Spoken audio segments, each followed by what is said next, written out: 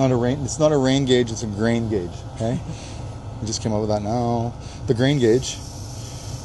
So Kyle is at about a bushel per acre, maybe just over. So what you do here is, see, you pull this up, roll this up to the level of the grain, like, you know, after you do your first test. Now you make your adjustments to your combine, and you see where you were, and you see the difference your adjustments make. So this is the second pan. So there's our losses. So then we grab the black box here, and we want to see how much we're losing. You're all in there. Where the black thing is, that's where the first test was.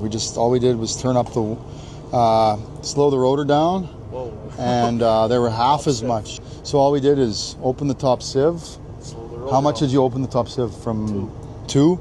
And slowing the rotor down. We're into lighter crop here on the sand. That's the difference it makes from being dialed in to being really dialed in.